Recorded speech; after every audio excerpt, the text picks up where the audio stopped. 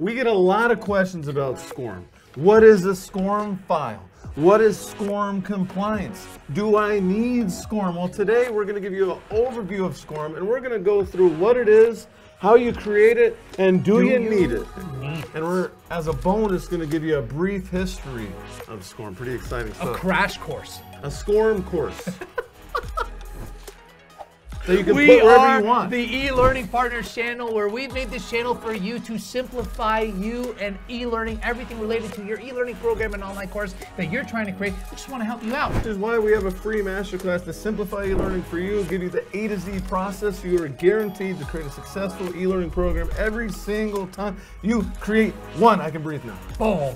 Let's jump into the crash course. Here we go. What is SCORM? What does it even stand SCORM, for? it stands for Shareable Content Object Reference Model. What does that even mean? What does that mean? I don't know. So, here's the reality. You'll never hear it called that, but that's what it stands for. So here is how SCORM came to be.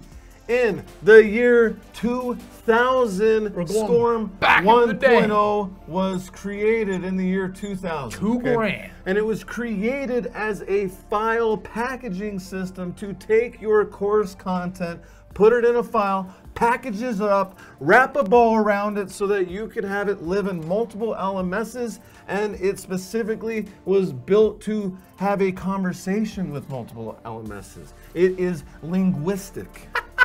1.1 was then 1.1 created, and it's like, hey, we're going to update this January 2001. And then they created 1.2 6 months later. And then in 2004, they're like, this isn't 1.3. This is going to be called 2004. SCORM 2004. And that is the SCORM packaging compliance file type that we are using today. What do you mean?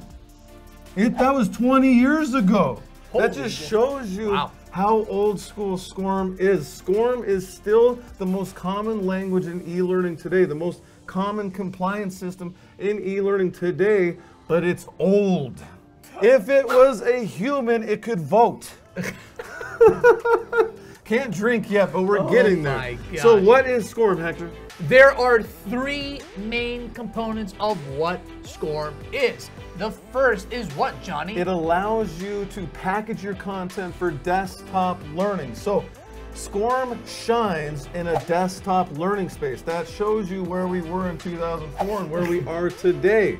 We have another video on our channel all about SCORM versus Tin Can. Tin Can is the most recent compliance language in e-learning. Check that out, all about mobile. Number two. An LMS is required. Yes, SCORM files can't be opened on their own. They have to be imported into an LMS to work. So what does this mean? This means that if you create a course in SCORM, it's worth nothing to you until it lives in an LMS. Once it lives in an LMS, you can deliver it to your learners. We have a video all about what an LMS is and what an LMS versus an authoring tool is. Check that out right above the video. Number three.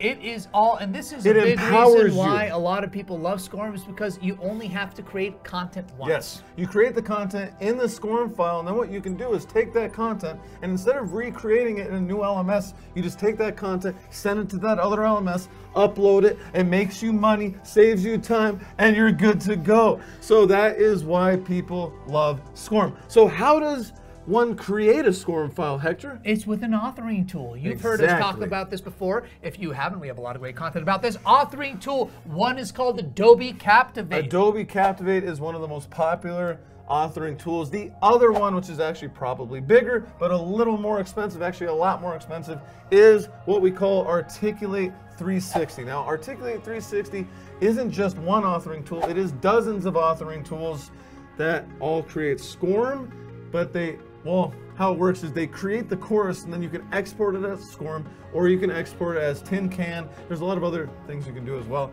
but that is how you do it.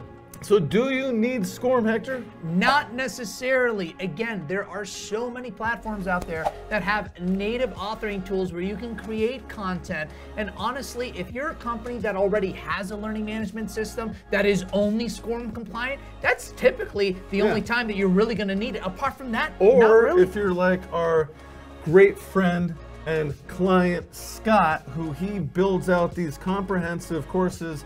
And what he does is he'll actually sell the course itself to live on his customer's LMS.